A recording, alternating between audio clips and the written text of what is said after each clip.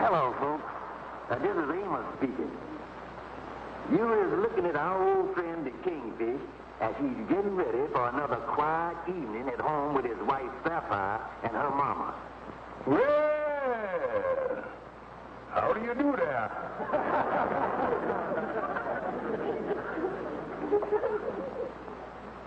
That's his favorite smoking jacket he's putting on.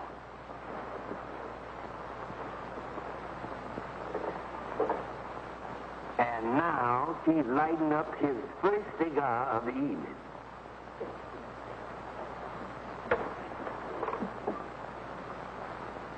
There he goes, making the final preparation to make sure it'll definitely be a quiet evening.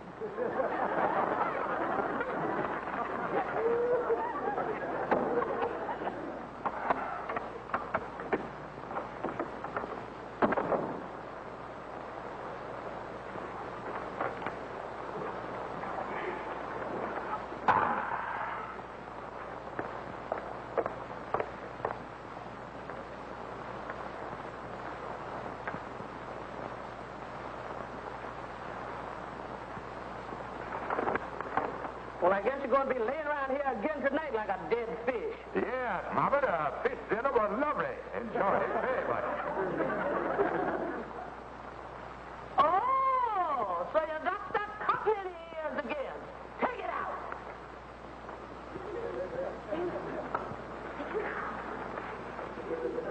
Now, where you been? Oh, just down in the basement, Mama, to put away some old useless things in mothballs.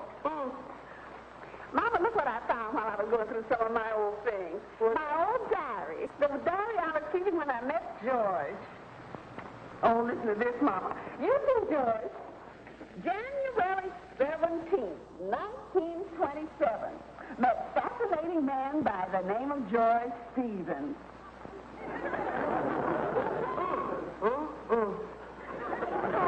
This very evening. We didn't go out because he said he just got back from Europe and hadn't had a chance to change his francs into dollars.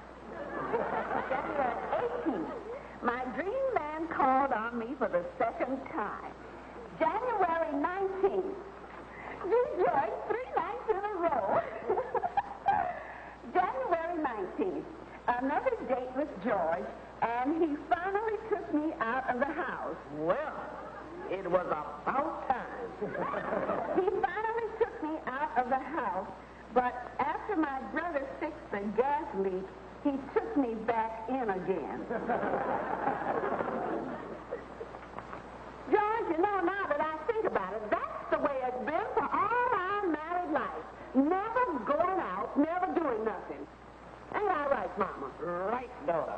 If it wasn't for him getting us evicted every once in a while, we wouldn't get to go no place. I'm not going to stand for it, George. You'll never take me no place.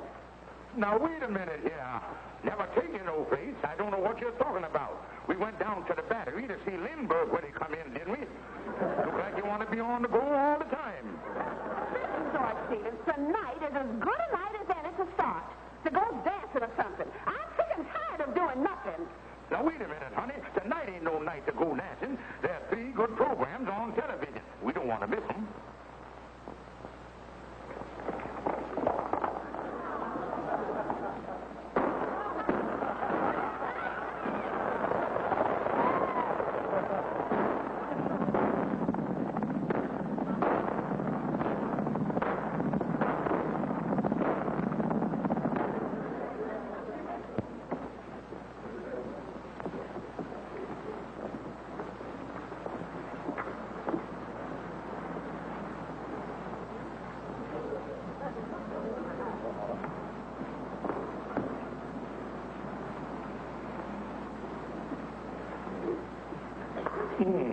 Empty. What belongs to a married man? Yeah. I wonder what I can do with these. These ought to be worth something. Andy, you buy these tickets from me, I'll have enough money to take my wife dancing. That's what she's been hollering about. I don't know, Kingfish. What is these tickets for again? Oh, Andy, they're for the ballet. You know that stuff where they all comes out there in their long underwear and start jumping all over the place. Oh, yeah. Yeah, something like the opera with the yelling and the screeching taken out of it. Well, I tell you, Kingfish, I don't think this is for me, because I don't like no kind of dancing that ain't got a runway. Yeah, I seen a picture of that ballet, and they had a dying swan in it. Oh, shooting stuff, huh? Oh, no, Andy. I tell you, it was a great thrill. Now, the ballet started off with this swan ballyhooing all over the stage. They're ballyhooing all around the place. And all at once, she gave a kick. And that's to give the thing a bounce. And then while she's having a great time up there, all of a sudden, she doubles up. Must have been a liver attack or something. And then while she's a grunting and a groaning and a hissing and a kicking, she falls down to the floor and conks out. Oh, Andy, it's beautiful. Yeah. Maybe I could take my gal Susie to this ballet, and we could stop up some of this culture together while she's up in the balcony. How much you want for these tickets, Kingfish? Well, they $2.50 a piece, $5. $5?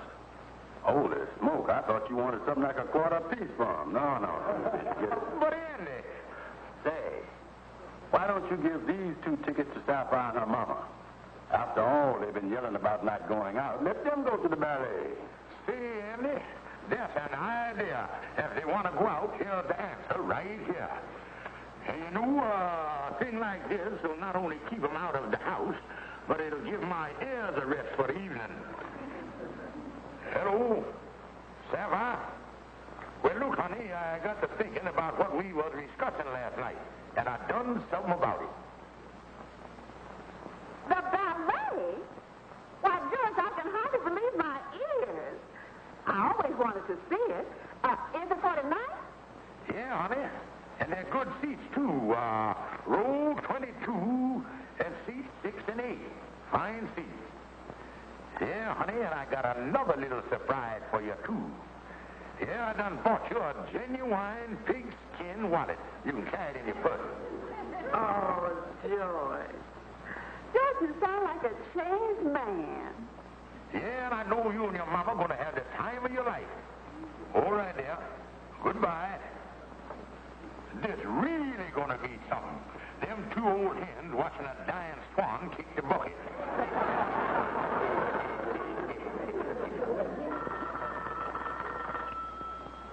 32nd Precinct, Sergeant Downey speaking. Sergeant, my name is J.P. Thorndike. I was walking along 7th Avenue this morning when my pocket was picked. It was a pigskin wallet with $245 in it. Now, have you any clues, any description, or anything like that? Well, the only thing that might help you, Sergeant, is it was a new wallet containing 2 tickets for the International Ballet for tonight. I even remember their position. It was row 22, seats 6 and 8. Well, I tell you what we'll do. We'll have a couple of our men at the ballet. And if those seats are occupied, we'll have the pickpocket in jail in no time at all.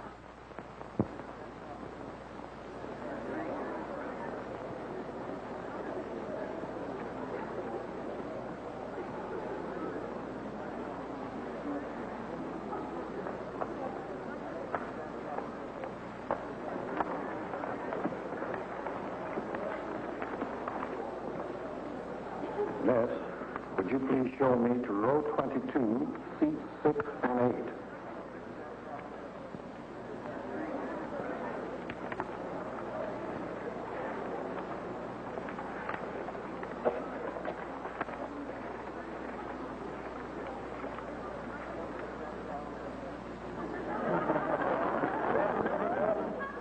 Sapphire? That man is staring at me.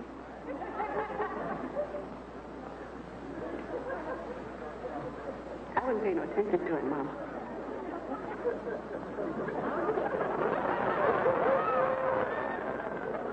Mama, ain't you ashamed of yourself?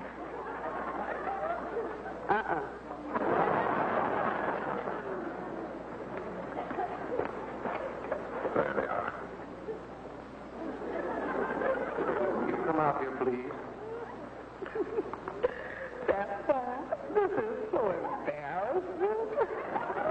I told you to come here. Look, lady, I'm a detective. Now come on out of there, both of you. Detective?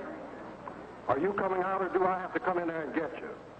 Listen, we ain't done nothing wrong, and we ain't coming out of here.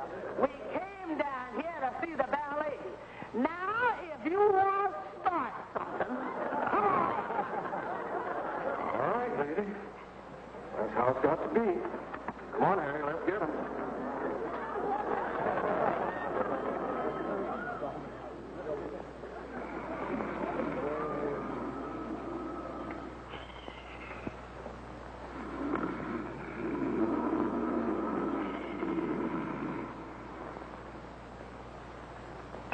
Hey, will you tell those two women out there that I've called this number 6 times tonight and nobody answers? There's nothing more I can do.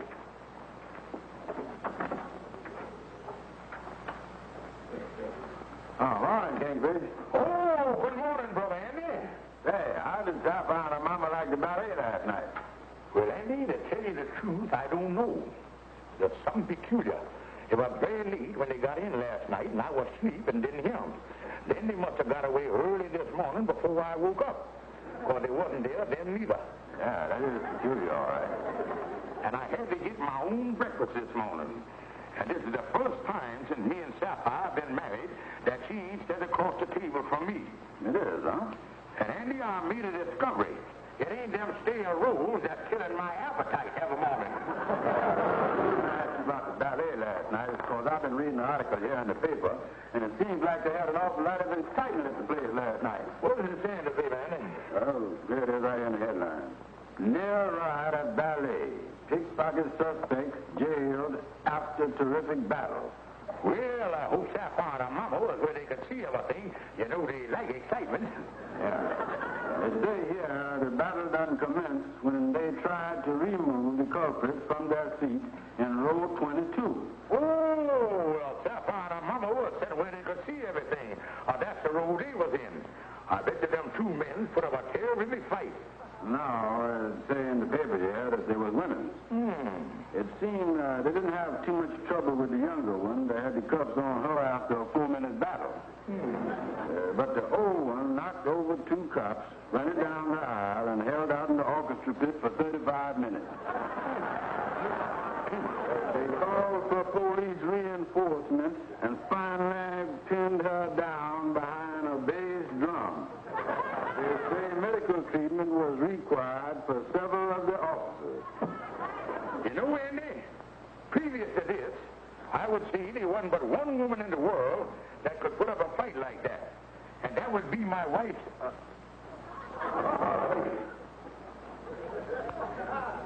Andy, what did you say that row was again? Oh, here it is. Row 22, and the seat numbers was 6 and 8. Andy, if Sapphire and her mama wasn't sitting in 2 other women's lap, this is the worst mess I done ever been in. I was just noticing here. Oh, yeah, here's them all right. Here's the names down at the bottom of the article. Sapphire Stevens and Ramona Smith is being held on $1,000 bail for stealing a wallet containing $245. The wallet was found on one of the suspects, but the money, however, was gone. Holy mackerel, Sapphire and her mama in jail. Now, Andy, I see what happened. The crook took the money out of the wallet and threw it away, and then I come along and pick up the wallet with the tickets in there. Yeah, well, what you going to do now, Kingfish? Andy, I got to go down there and see what I can do about getting them out. Yeah, but what you think they're going to do when they see you? But, Andy, I got a rough idea. Do you remember that jungle picture where that herd of crazy elephants charged into them explorers and started trampling them to pieces? Yeah, I see that. Well, compared to what's going to happen to me, them elephants were just tiptoeing through the tulips. You sure you'd rather talk to them in there? Yes, sir. I'm sure I'd rather talk to them in there. Okay.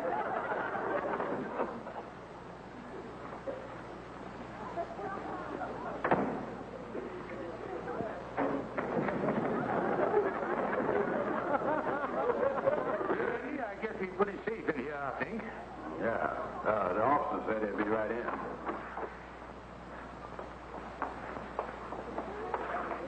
How was the ballet? Don't go in there. Look, George, I decided to be very calm about this. After all, there ain't no point in me getting all upset just because you're responsible for me and Mama being thrown to jail like a couple of criminals. But when I get out of here, I'm going to fix you so you'll never forget it. But, honey, I told you the whole thing wasn't my fault. I found a wallet in the street with the tickets in it. I didn't know who they belonged to. There wasn't no name or nothing. Now, honey, that's the truth. George, I don't know what the truth is. All I know is you better get us out of here. Sapphire, you know I can't get the $1,000 bail. All I can do is go and see this man, Mr. Thorndyke, but lost the wallet and tell him what happened. Then maybe he'll drop the charges. Just get us out of here. I don't care how you do it. All right, honey. I'll do all I can. Now, don't worry about a thing. And goodbye, Mama dear. I'm glad to see you taking this as nice as you is. Come on, Andy.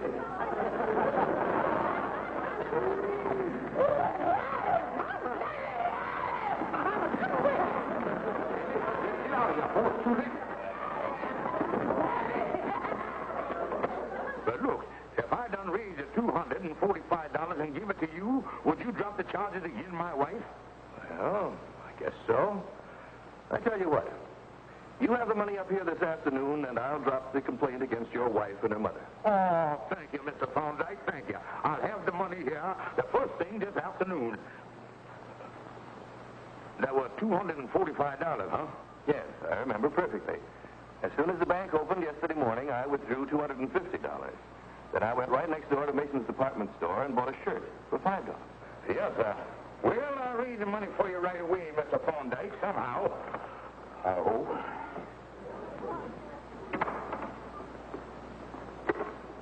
Hello. Get me at water 93537. Hello? Hello, Tom? Thorndyke. Well, the man that found the wallet is going to raise $245, so I'll drop the charges. Good. You know, Tom, this is the best gag we've had yet. We can work this in every town in the country. Just so long as we run up against suckers like this guy, Stephen. $245. That's a lot of money to give Mr. Thorndyke, but I guess you ain't got no alternative. Oh, yeah, and he had proof for it, too. He said on Tuesday morning, as soon as the bank opened, he went to the bank and he drawed out $250. Then he went next door to Mason's department store and bought himself a shirt for $5. Come on, Andy, we better be getting on up there. You know, Amos, the only good that can come out of this mess is my mother-in-law will never speak to me again. Well, good luck, Kingy. Hi, Amos. Oh, hello there, Joe. How things going? Fine, Amos. Still on the old job down at Mason's department store. Oh, yeah? What'd they do? Let you off this morning or something? Oh, no, Amos. The store's been closed every morning this week. They've been taking inventory. Oh, I see. Well, that makes it nice, all right. Yeah. Hey, Joe, just a minute. Was Mason's department store closed yesterday morning, too? Yeah, sure. That's funny. This guy Thorndyke said he bought a shirt in there yesterday morning. Uh-huh. There's something fishy here. What are you talking about? I'll see you later, Joe. I'm going to be over to the police station. 230, 240, Oh, I ain't got nothing but $10 bills here. You got a 5 change? I think so. Yes, here you are. Thank you. And here's a letter to the police department saying that you paid me the amount I lost in the wallet and that I'm withdrawing the charges. Thank you. Life sure is a funny thing. Here I give you $245, and I'm getting back my wife and my mother-in-law. Yeah, you sure get nothing for your money these days. Well, boys, we're about to make a train right now. I'm all packed, but I got to get going. Now, good luck to you both. And we got to get going, too. Hello? Who? Stevens? Oh, yes, hold it. Just a minute. Stevens, it's for you. For me? Excuse me, I'll get my bag. Hello? Hey, look, Stevens, don't let Thorndyke know who you're talking to. This is the police. Yeah. Well, we just checked, and we found out that this Thorndyke is a crook.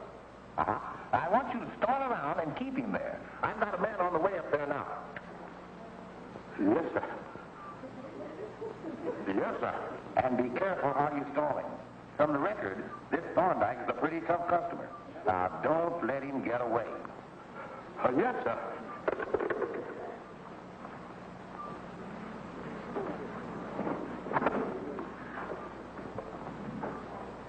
What happened?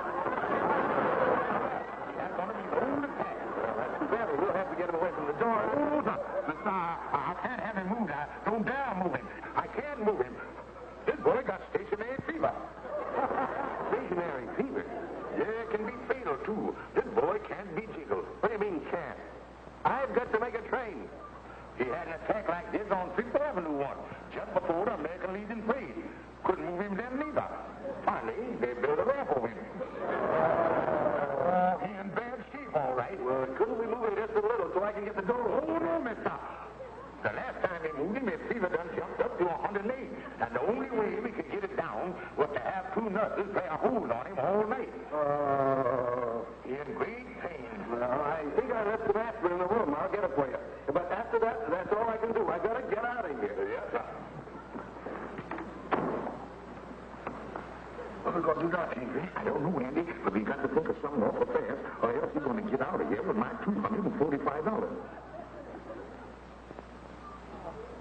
Andy, I got it. Put that cigar away and lay down again.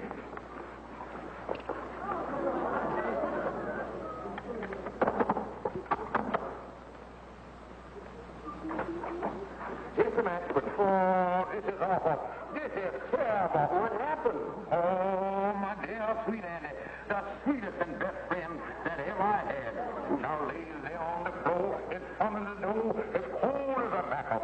You mean? Yeah, it happened like that. Just the second you stepped out the door, he cackled a few times, rolled his eyes, and coughed out. No idea he was that sick. I'm sorry. I tell you what, something more. Oh, yeah, I see it too. But don't pay no attention to that. That boy was known for having a powerful liver. Even though he's still with a poker, his liver must still be twitching.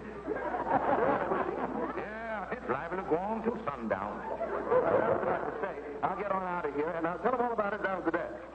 Just a moment, Mr. Thorndyke. In the light of this great tragedy, I think we ought to observe a brief eulogy. That's the least we can do. Well, now, I don't think that... Yeah, guess who has assembled here to commemorate the conking out of my dear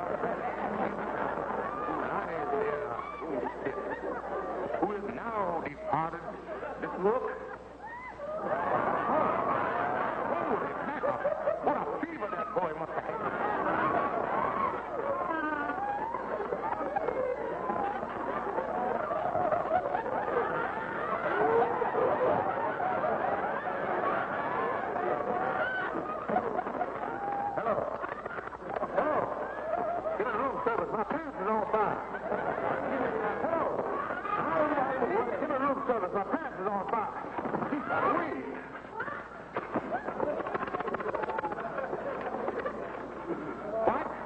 Never mind the pants. Give me the police. You don't have to call, boys. We got him as he was coming down the hall. Mr. Thorndyke, could I trouble you for one of them aspirins? Yeah, give me one, too. How about the money I borrowed from you fellas?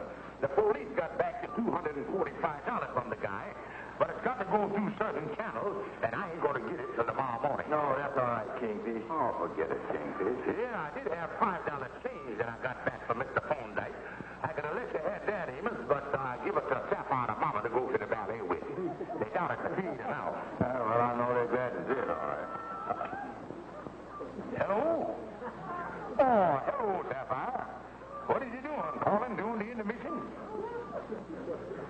What? All right. Okay. What's the matter, Kingfish? Can't tell you now, boys. I'll see you later. Listen, honey. How did I know that $5 bill was counterfeit?